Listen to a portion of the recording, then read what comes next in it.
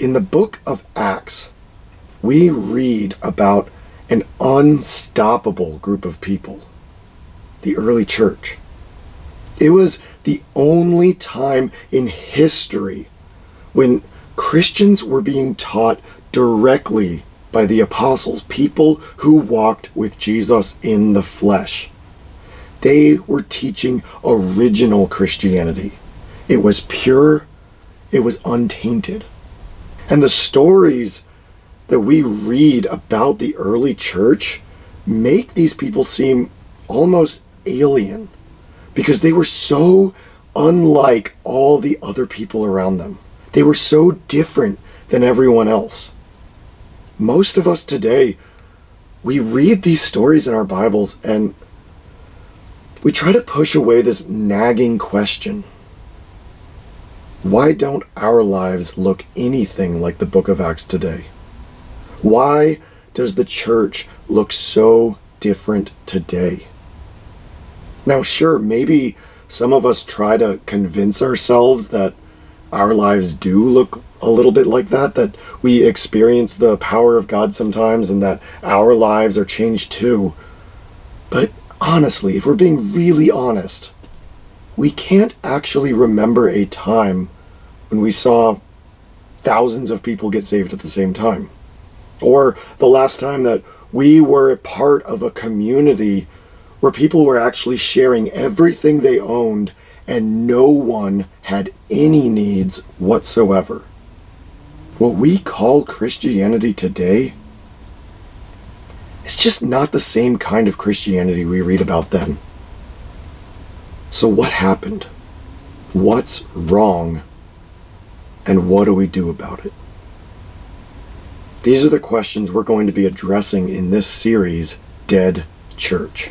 We decided to call this series Dead Church for the same reason that Jesus called the church of Sardis a dead church. Jesus says, "I know what you do. You have a reputation that you are alive, but really, you are dead. I have found that what you are doing is less than what my God wants." Anyone with ears to hear must listen to the Spirit and understand what he's saying to the churches. What did Jesus mean by dead? Jesus uses the word dead to describe people who call themselves Christians, but they're on the verge of being rejected by Jesus. Because Jesus continued in his letter to the church in Sardis by saying, "You must wake up, or I will come like a thief, and you will not know at what hour I will come against you." So according to Jesus, if a Christian thinks that they're alive, and if everyone else thinks of them as alive, but in actuality they're dead, it means they're not actually a Christian at all. Jesus is saying to that person, when I come like a thief in the night, I'm not going to be coming for you. I'm going to come against you. So you need to wake up. Essentially, he's saying, you think you have salvation, but you don't. Because according to many passages of Scripture, a person is dead before they're joined to Jesus. For example, Paul said, "In the past, you were dead because of your sins and the things you did against God." Yes, in the past, you lived the way the world lives. Though we were spiritually dead because of the things we did against God, he brought us to life with Christ. A person is dead before they receive the life of Jesus, and they are alive after being brought to life with Jesus. So, if a person is calling themselves a Christian, but Jesus is calling them dead, Jesus is saying that that person's deceived. They think they have life, but really they're still completely dead and without true hope. A dead Christian is not a Christian at all. A dead Christian is only deceived into thinking he's a Christian. Okay, Jesus is saying it's possible for a person or an entire church to think that they're alive, to think that they're Christians, to think that they have life with Jesus, to think that they're saved, when in fact they're still actually dead. Dead in their sins, without hope, without Jesus, and without salvation. Think about the implications of that for the church today. Think about the implications of that for yourself. If it's possible for people to think that they're alive, but actually be dead, to think that they're Christians, but not actually be Christians, to think that they're saved, but not actually be saved, then it is so extremely important that we identify how to know the difference. Because everybody thought the church in Sardis was alive. That was their reputation. But Jesus thought they were dead. So clearly, everyone had the wrong definition of what it means to be alive. Everyone had the wrong definition of what it means to be a Christian. So, what if that's true today? What if the church today has the wrong definition of what it means to be a Christian? We named this series Dead Church for two reasons. First, because we live in a place and a time in which the Western church has a reputation of being alive. But like the church in Sardis, what if everyone has the wrong definition of what it means to be alive? What if Christians today are deceived? What if, for whatever reason, Christians today don't know what it means to be a Christian? Because according to Jesus, you can be dead and not realize it. According to Jesus, you can be dead while being fully convinced that you're alive. What if that's the state of the church today? What if that's you? We wrote Dead Church to address some of the ways that Christians today have the wrong definitions, ways they think they're alive when really they might be dead. Secondly, we named the series Dead Church because when Jesus wrote to the church in Sardis, he didn't leave them without hope. He told them to wake up. He told them to repent. He told them to overcome, and that if they overcome, he would not erase their names from the book of life. In short, he told them that there was something they could do about it. It wasn't too late. They still had a chance. And we wrote Dead Church because we want to see a dead church come alive. We want to see them wake up. We want to see them repent. We want to see their names written in the book of life. But in order to help a dead church come alive, we have to figure out what it means to be alive in the first place. To be able to help a dead church mature and become all she's meant to be, we have to first figure out what's wrong so she can change. In order to recognize how a dead church is dead and how she can come alive again, we have to recognize what Scripture teaches. Not just individual verses here and there, but as a whole. We have to recognize the fact that the Old Testament provides us with examples that are warnings for us who live in the church age. The whole concept of having a reputation of being alive but actually being dead, it's not unique to the people who lived in Sardis. The entire Old Testament is filled with examples of people like that. And as Paul said, the things that happened to those people are examples. They were written down to warn us. So, what does the Old Testament teach us about thinking we're alive when we're actually dead? Well, in the Old Testament, while giving the law to the nation of Israel, Moses gave the people this sober warning. He said, I know that after I die, you will become completely evil.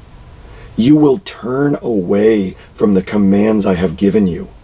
Terrible things will happen to you in the future when you do what the Lord says is evil, and you will make him angry with the work of your hands. This verse is just one example out of many throughout Deuteronomy chapters 28 to 32, in which Moses repeatedly warns the Israelites that they are going to turn away from God. In these chapters, Moses gave a very clear warning to the people that one day they would fall away from God. They would reject him.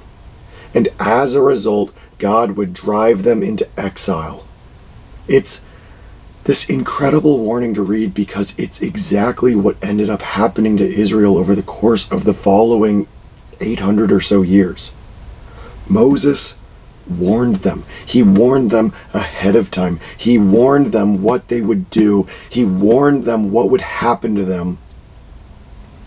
The nation of Israel had the warnings from Moses with them every day. Right there in their own nation's law, they were being told that the time would come when they would turn away from God and that he would punish them as a result.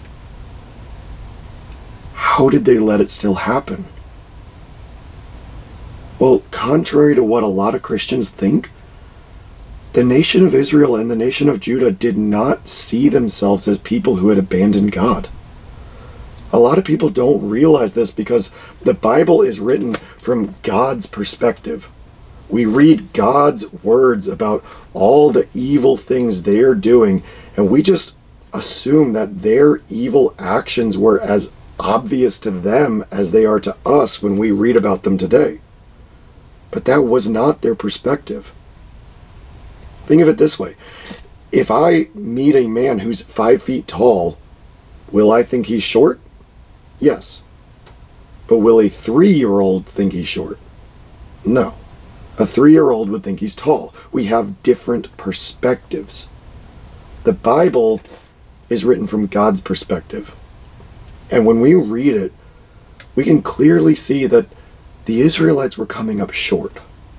But if we read between the lines and we look at the actions and the responses of the Israelites, we can see that they had a different perspective. They thought they were tall. The people themselves thought they were obeying God and worshiping him. They thought everything was perfectly okay. They did not see themselves as people who had rebelled against God or abandoned him. In other words, they thought they were alive. But God said they were dead. Here are some examples. The Lord says, I do not want all these sacrifices. I have had enough of your burnt sacrifices of male sheep and fat from fattened cattle. I am not pleased by the blood of bulls, lambs, and goats. You worship me, but who asked you to do all this running in and out of my courts? Don't continue bringing me worthless sacrifices. I hate the incense you burn. I can't stand your new moons, Sabbaths, and sacred assemblies. I can't stand the evil you do in your holy meetings. I hate your new moon festivals and your appointed feasts. They have become a burden to me, and I can no longer tolerate them. When you raise your arms to me in prayer, I will refuse to look at you. Even if you say many prayers, I will not listen to you. Notice the things that the people are doing in this passage. They're bringing their sacrifices to God. They're worshiping God. They're keeping the new moon feasts that God told them to keep in the law. They're keeping the Sabbath that God told them to keep in the law. They're having their sacred assemblies that God told them to keep in the law. They're having holy meetings. They're keeping all of the appointed feasts from the law. They're raising their arms to God in prayer. Does this sound like a group of people who have fallen away from God? When you think of the rebellion of ancient Israel, is that what you picture? This is the biblical description of the people who killed the prophets. We tend to picture them sitting around casually carving wooden statues and randomly calling them gods. We picture them as blatantly ignoring everything Moses wrote, refusing to pray to God, and refusing to bring sacrifices to him. That's not what they were doing. These people were still worshiping God. They're still bringing their sacrifices. They're still keeping the feasts and the Sabbaths. They're still meeting together. They're still praying. But God says he hates what they're doing and he won't listen to their prayers. Here's another example. The Lord says, "Shout out loud. Don't hold back. Lift up your voice like a trumpet. Tell my people what they have done against their God. Tell the family of Jacob about their sins. They seek me every day and delight to learn my ways. They act just like a nation that does what is right, that obeys the commands of its God. They ask me to judge them fairly. They want to draw near to God. They say, 'Why have we fasted, but you didn't see? Why have we afflicted ourselves, but you didn't notice?' But the Lord says, 'Look, you do what pleases yourselves on these fast days, and you oppress your workers. You cannot do these things as you do now and believe your prayers are heard in heaven. Is this the fast that I want? Do I want a day when people afflict themselves? I don't want people just to bow their heads like a plant, stretching out on sackcloth and ashes. Is this what you call a fast? Do you really think this pleases the Lord?' Notice what the people are doing in this passage. They're seeking God every day. They delight to learn his ways. They act as if they're people who do what is right. They act as if they're people who obey God. They ask God for just judgment. They want to draw near to God. They fast before God. They pray to God. They bow their heads to God. This is the description of Israel at the height of their rebellion, at the height of their apostasy. They were not people who thought they were in rebellion. God's perspective was that they were evil, which is what we're so familiar with. But their own perspective was that they were seeking God. They were delighting in him. They were drawing near to him. They were fasting to him and they were praying to him. They thought they were people who do what is right. They thought they were people who obeyed God. God said through the prophet Jeremiah, "Even the storks in the sky know the right times to do things. The doves, swallows, and cranes know when it is time to migrate. But my people don't know what the Lord wants them to do. You keep saying we are wise because we have the teachings of the Lord. But actually, Those who explain the scriptures have written lies with their pens. We see here that they were reading the teaching of the Lord, and they believed it gave them wisdom. Over and over, if we look for the perspective of the people about to be judged, we can see that they didn't realize they were disobeying God at all. This is a theme we can see all throughout the prophets. When we read the writings of the prophets, we can see clearly the people thought they were following God. In Jeremiah 21, when Nebuchadnezzar was attacking Jerusalem, King Zedekiah sent for Jeremiah in order to receive a word from the Lord. He wasn't someone who thought he'd rejected God. He was wanting a word from God. In Jeremiah 14:14-16, and in Jeremiah 23:16-32, as well as in many other places, we see that Israel was full of false prophets. And yes, Christians understand that Israel was full of false prophets, but those false prophets were all coming in the name of the Lord. They were telling the people that they were sent by God, and the people thought they were following God. And we see in many of these stories that even the false prophets themselves actually thought they were true prophets of God. We see in Jeremiah 26:7-9 that the people wanted to kill Jeremiah, not because they hated God, but because they thought Jeremiah was speaking evil against God. Jeremiah had said that the temple of the Lord would be torn down. They thought they were defending God. We see in Ezekiel 33, verses 30-33, that the people were coming to Ezekiel in order to hear what God had to say. In Hosea 5:6-7, the people are worshiping God and bringing him sacrifices. In Amos 5, we see the people claim that the Lord is with them, and they're excitedly looking forward to the day of the Lord. Okay, so over and over throughout the writings of the prophets, we can see the people of Israel were still offering sacrifices to God. They were still getting advice from God's prophets. They were still keeping God's feasts. They were still worshiping at the temple. They were still praying to God. They were still fasting to God. They were still singing songs to God. They were still reading scripture. They were still looking for a word from God. They were still listening to prophecy. They were still prophesying, and many other things like these. In short, the people did not recognize that they had turned their backs on God like Moses had prophesied. The people had a reputation of being alive. They thought of themselves as alive and in close relationship with God. But really they were dead.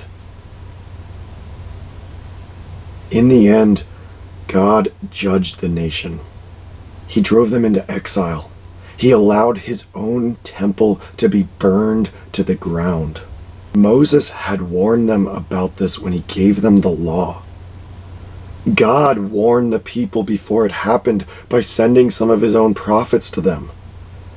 They had warnings. They were told it was coming.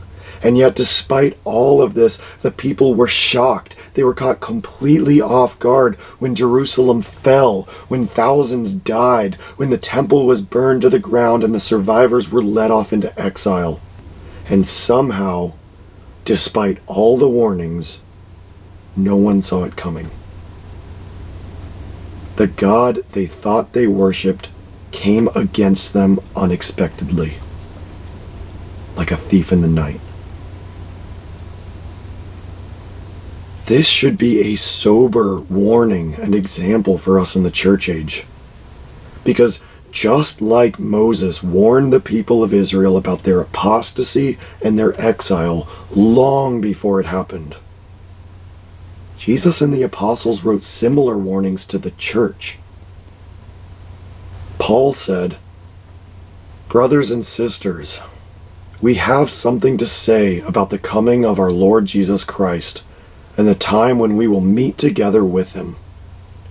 Do not let anyone deceive you in any way. That day of the Lord will not come until the apostasy happens.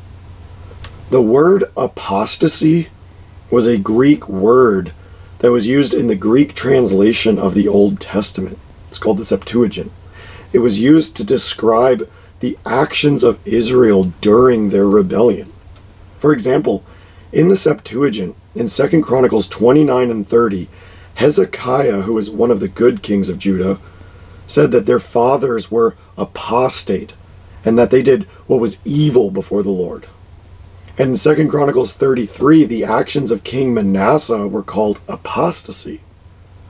Furthermore, the word apostasy was used to describe the actions of the Jews who rebelled against God during the time of the Maccabees. The word apostasy or apostate essentially means falling away or fallen away, respectively.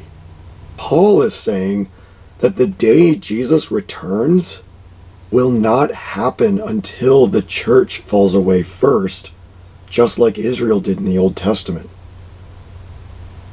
His original audience would have understood what he was saying because the word apostasy to them referred to Israel rebelling against God. And Paul is saying the church has to do this first before Jesus is ever going to return.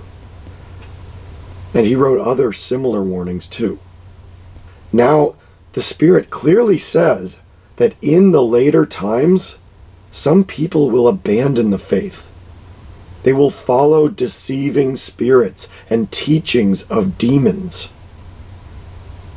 He also said, remember this, in the last days there will be terrible times because people will love themselves, love money, brag, and be arrogant. They will say evil things against others and will not obey their parents or be grateful or be holy. They will not love others, will refuse to forgive, will gossip, and will not control themselves. They will be cruel, will hate what is good, will turn against their friends, and will be reckless. They will be conceited, will love pleasure instead of God, and will act as if they serve God, but will not have his power. Avoid those people. It's important to note here that when Paul gives this description, he's not saying the world will be like this. That's what a lot of Christians today tend to think. They tend to think that Paul is saying this is what the world is going to look like in the last days and it's going to be terrible.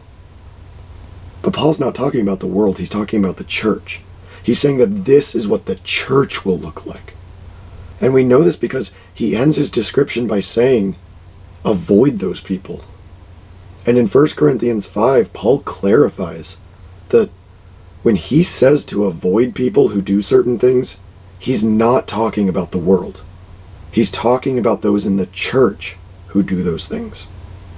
So Paul is saying that in the last days, it's going to be terrible because the church will be full of people who love themselves, who love money, who brag, etc. Paul is saying the same thing here that he's saying elsewhere. Apostasy is coming. People will abandon the faith. And there are many other warnings just like this all throughout the New Testament. Jesus warned us about it. Paul wrote about it many times.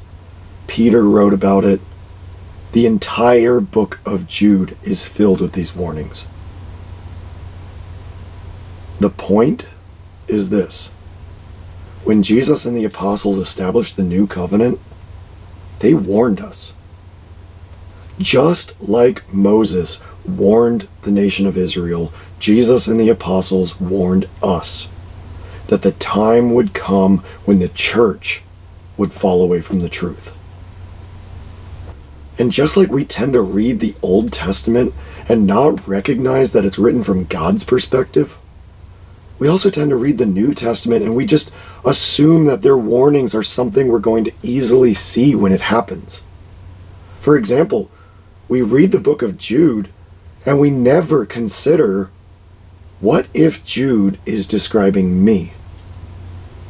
What if that's God's perspective of my life. Or we read Paul's warning that I just read about how in the last days it will be terrible times because people will love themselves, they will love money, they will love pleasure. And we never consider, what if I'm that person who loves money? What if I'm that person who loves pleasure instead of God? Just like Israel in the Old Testament, so many Christians are aware of these verses, and they think it means people will be aware of the fact that they're no longer following God. But that's not what Scripture warned us about. The New Testament writers repeatedly warned us that people would be deceived. By definition, if people are deceived, that means they don't know. If people will be deceived, that means that when they commit this apostasy, they'll still be going to church. They'll still believe in God.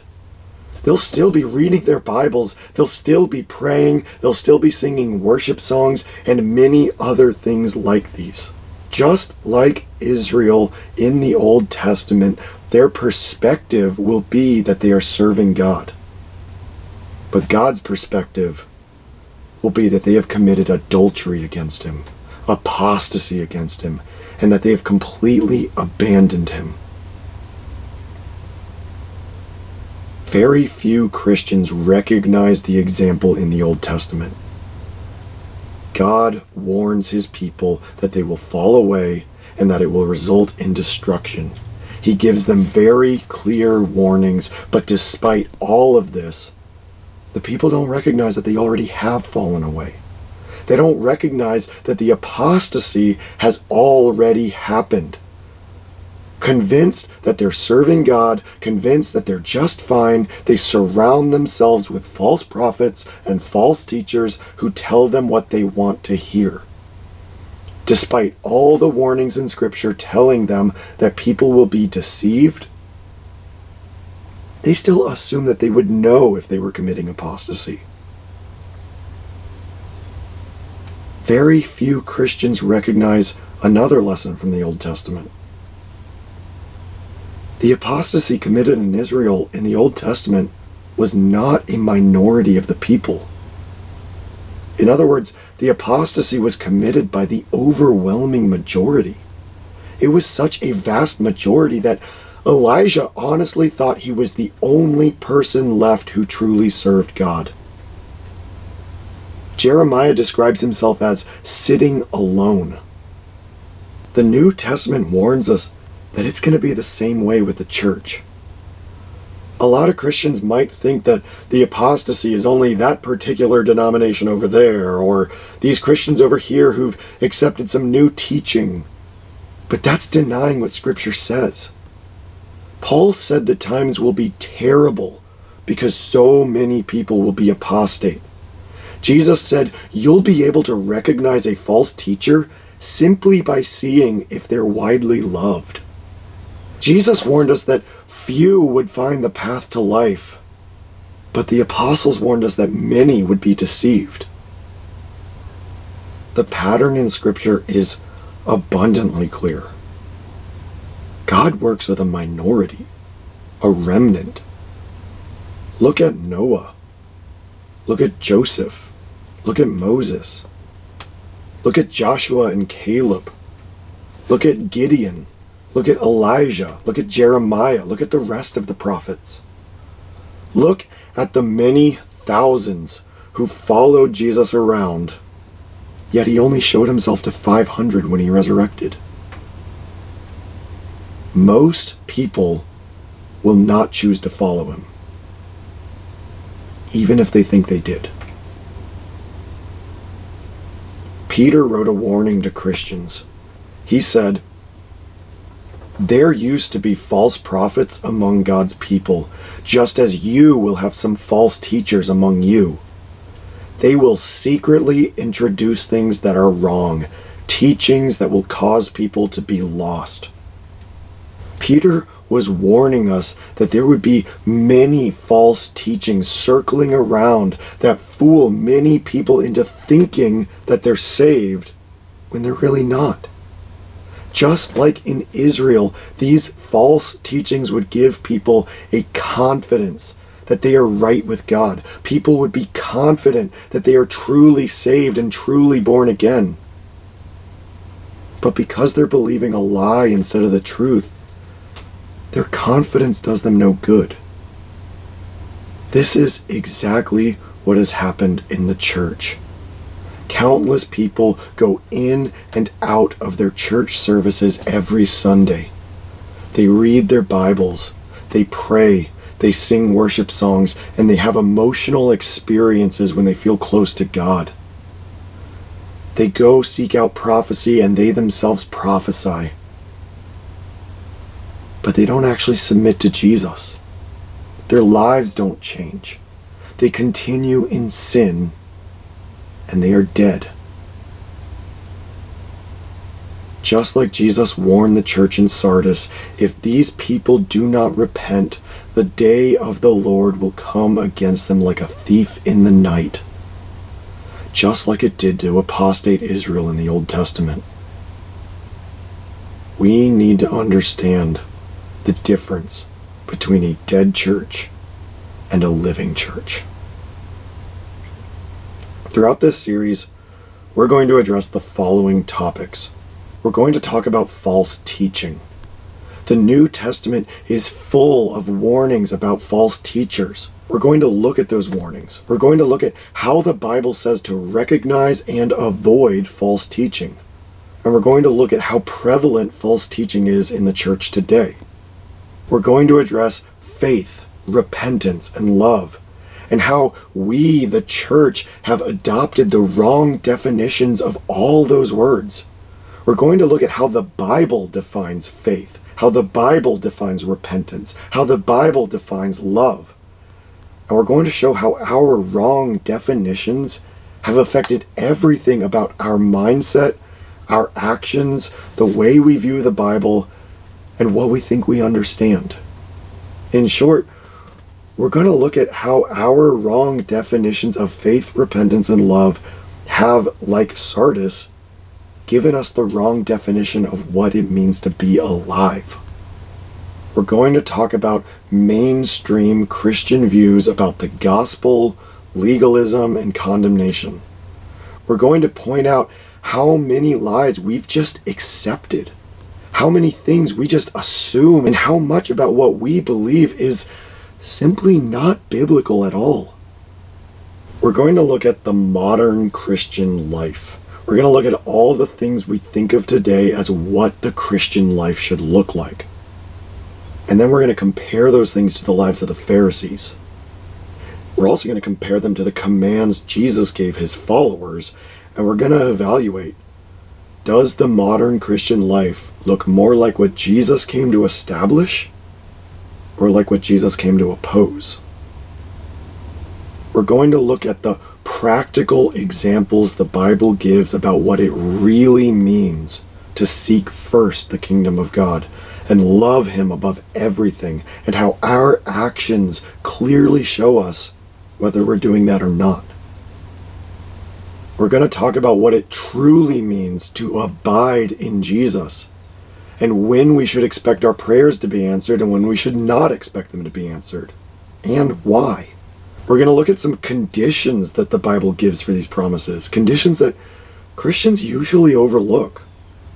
Also, if it's possible to think you're alive when you're not, and if it's possible to think you're a Christian when you're not, and if false teaching is as prevalent as the Bible says it will be, then Christians need a way to know the difference between what is true and what are lies. We're going to look at how the Bible tells us exactly how we can know. We're going to come back to apostasy one more time. Based on everything else we discuss in this series, how can a Christian have assurance of salvation? And how can a Christian know that they're not living in apostasy?